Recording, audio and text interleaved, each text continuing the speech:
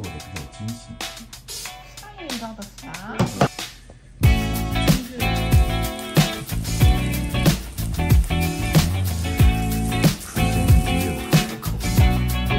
这就是那个黑蜂蜜。我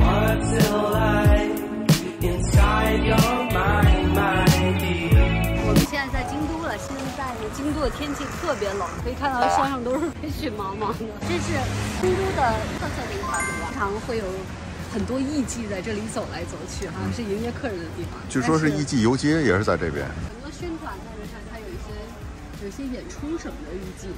对，他们说那个日本的艺妓都是一期开名，就是所有的名字都是一期，叫什么什么什么。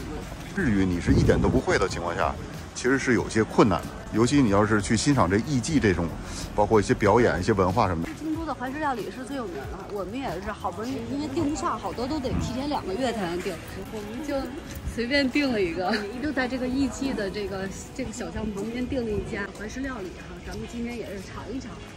哇，这上面有棵树哎，好漂亮！你看有没有像那个日本的那种园艺？看看，这就是租赁和服的地方啊。很多女孩都会租这个和服在这街上走，你们可能也会看到好多艺妓似的在这街上，其实都是游客。你知道日本这种房顶要不清的话，真的会塌。这边有一个寺院建仁寺，就在这个花见小径上面。很多朋友跟我说，京都的这种美啊，它需要你静静的那样去欣赏，不能太赶。最怕就是旅途中特别的去打卡景点而赶啊这些。来，下大雪特别好看。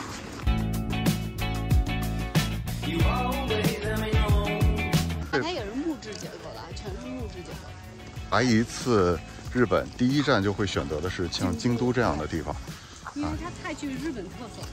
它好漂亮哦！很漂亮。这个确实挺漂亮。这是这个镇寺之宝。它好猥琐。建仁寺是京都最古老的寺院，至今为止已经有820多年历史。寺内的殿堂是模仿中国的百丈山而修建。寺内最有名的莫过于这幅双龙图和堪称日本国宝的风神雷神图。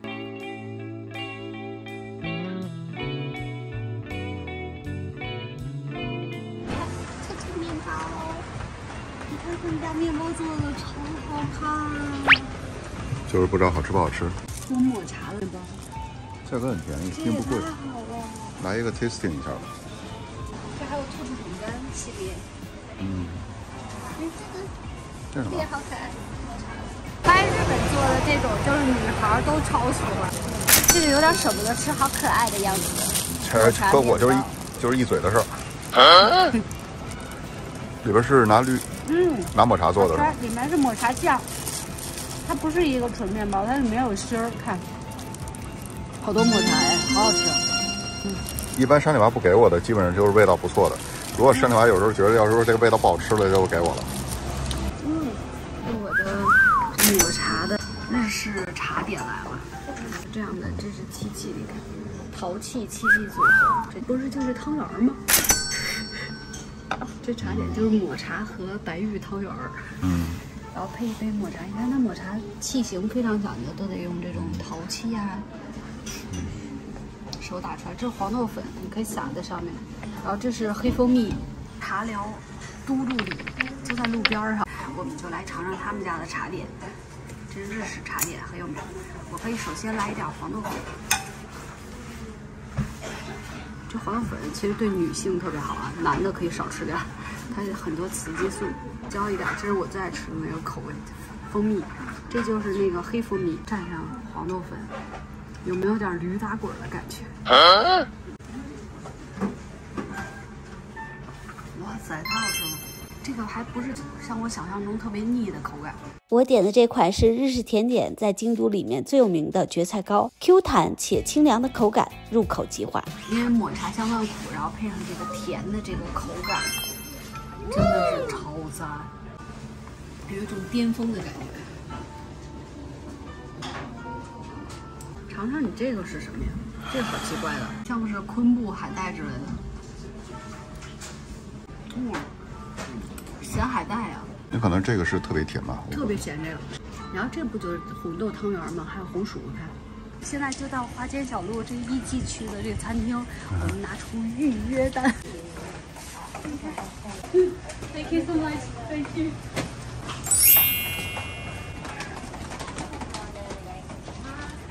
把鞋放这儿。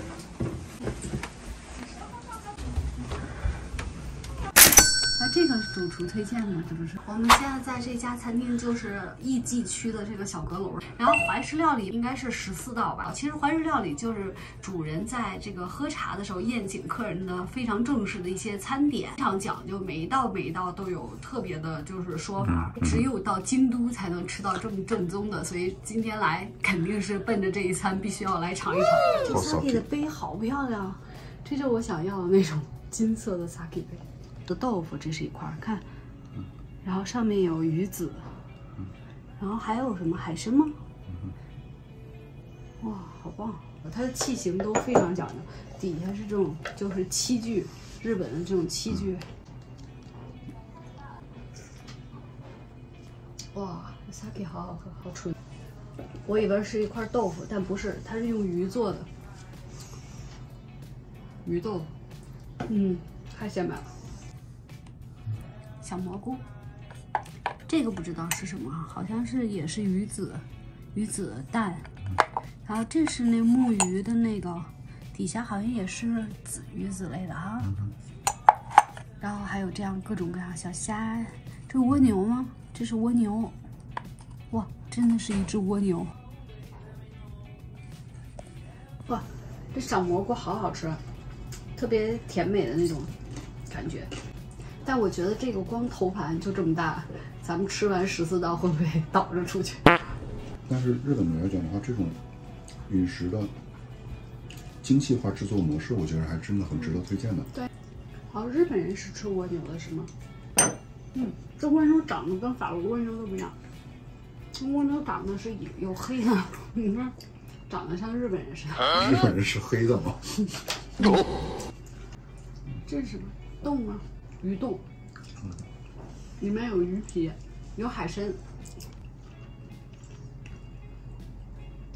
这个好鲜啊！哇，沙西米。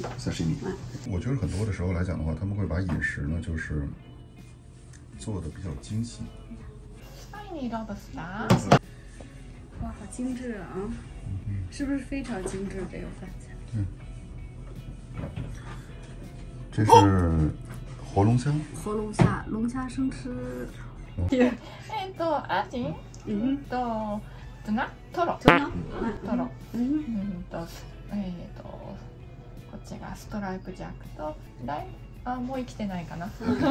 スナッパー。特喜欢这日本这种小七盒，看了吗？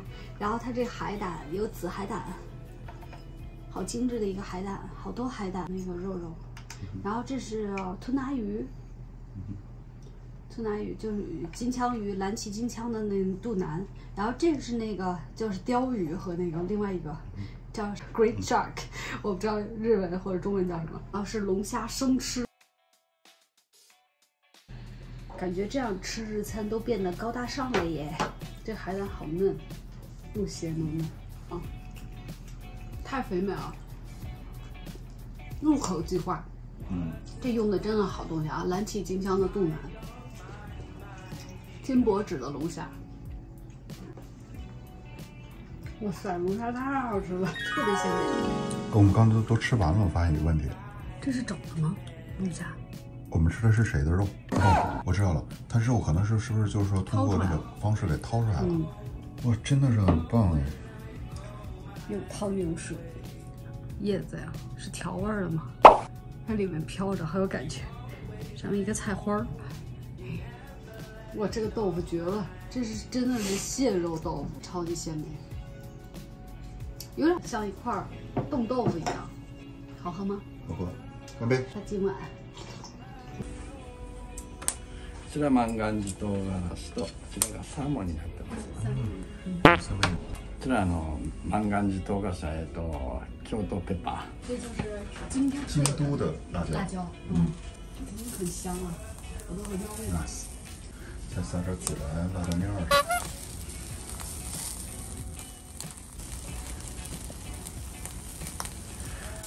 垂涎欲滴啊！不过今天外边真的很冷，只有这个小火盆跟这儿烤着，我觉得还挺舒服的。灵魂。是刷上了灵魂。一口鸡心梦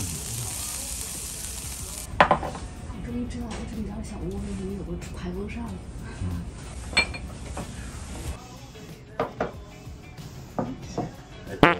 につけて焼いてます。鱼放点柠檬，非常精致的撒在上面就可以了。不是人的意思，是不是就是鱼快吃，凉了就腥了？不是这个意思。你关键给我尝尝那 pepper， 太好吃了，跟咱那个杭州的杭椒有啥区别？真香。好吃，一点不辣。这个好讲究的汤碗，盖碗茶，是那个盖碗茶的茶碗。对，它是木头，你看底下是木座，然后是瓷碗，然后这小瓷碗这样。汤上面是块瓦萨比，而且今年是兔年，所以它特别是兔子的。好滑嫩啊！这个什么菇啊？这长得也很像日本人，你看，这个黑白分明的，长得像不像日本人？跟那螺一样，这螺也是这色。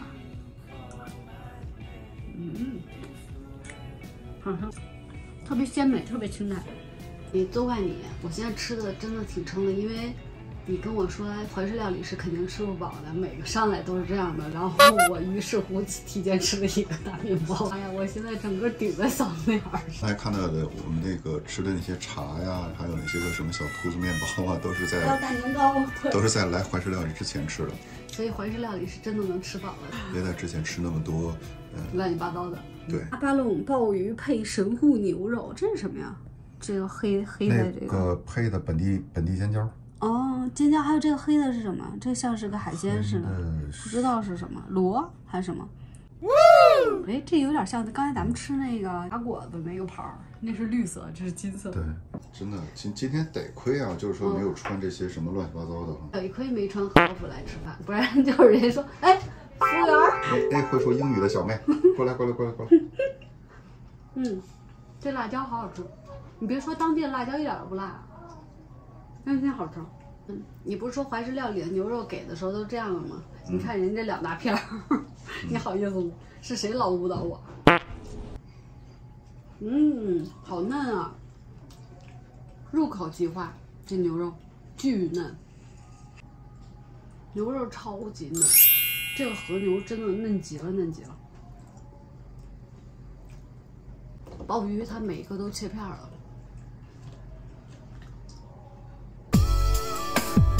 真好吃！我发现鲍鱼汁儿用鲍鱼汁儿做牛肉真的香啊！我还是觉得神户牛肉好吃啊。真好吃。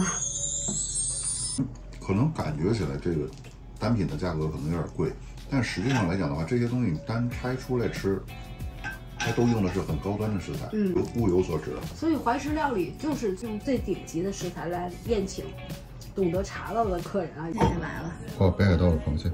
这个你知道，它这个是蟹膏。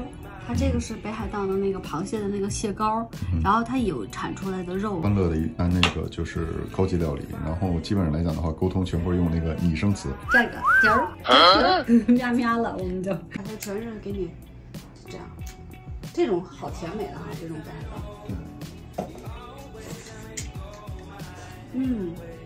这汁儿配的真好。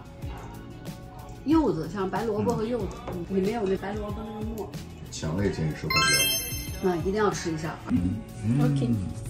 314。看吧，robusta。呀。robusta miso soup。miso soup。哇。哦。米酥的龙虾汤。龙虾耶。龙虾汤，给你们看一下 miso soup 的龙虾汤，酱汤，龙虾酱汤，龙虾头酱汤，应该叫，不对，龙虾头有人头叫。别变。这是3个寿司，这是蟹腿、salmon，还有这个，然后是鱼子，三文鱼子。好吃。好香啊！哇，太香了！这简直鲜到已经就是鲜过了都，怎么那么鲜呢？这全是黄的那种，就把所有的黄都煮到那个汤里，这个绝了啊！做的。这就是今天没吃到的。This restaurant is a Jerry. Jerry. Warabi name is Warabi Michi. 这是这个甜品还真是延续了这个亚洲风啊，就是不会说是那种很复杂的那种。这个甜品也是用的传统的京都蕨菜糕做的，但我感觉它里面加了藕粉，清清凉凉，非常好吃。它其实挺讲究，它把毛巾也给你换了，然后一杯香香的茶，这个茶好香。这个橙子才是极品，这个橙子比我们在那个寿司吃的那个橙子还多汁。这个橙子就跟果冻一样，叫果冻橙，日本的很有名。好像它整个应该所有的过程当中都是精挑细选，对吧？